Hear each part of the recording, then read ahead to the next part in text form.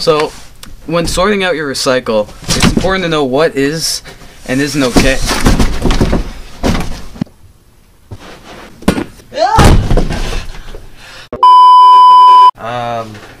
Today, we're going to be talking about how to recycle properly.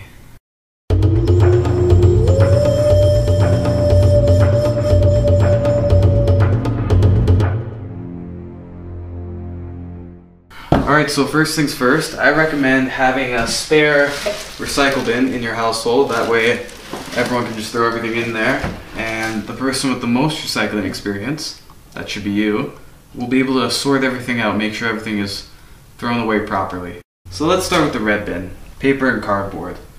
You want to be able to fit at least 2 weeks worth of material in here. A couple ways to do this is to either flatten some boxes to make more room, or you could actually store the smaller boxes into much bigger ones to make more room. Here's another way. And pizza boxes are a big no-no. Specifically used ones, all the bits of food and grease on there is going to make it completely useless for recycling companies. And maybe you could just rip off the top half. Still pretty greasy. It's definitely just throw them in the garbage. If you find yourself recycling a book, just be sure to remove the hardcover. Shredded paper is usually just something I'll throw in the garbage just because the pieces are so little and they can make a big mess. You can recycle it though. I would recommend storing it in a sealed box.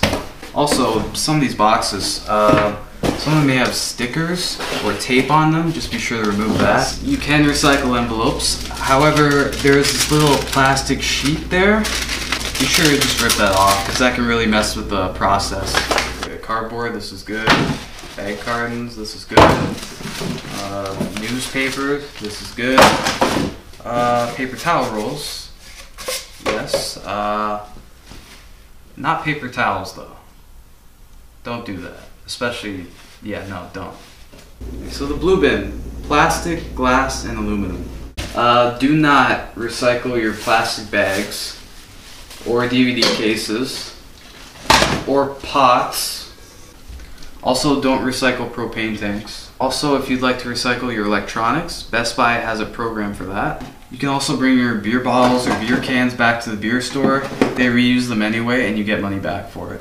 A couple things I want to mention here. You don't recycle styrofoam. And second, you're not going to be able to throw a big box like this into one of your recycle bins at home, most likely.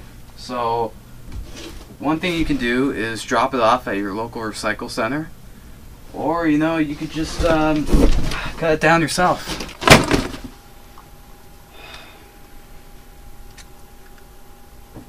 I think next time I'm just going to send it in.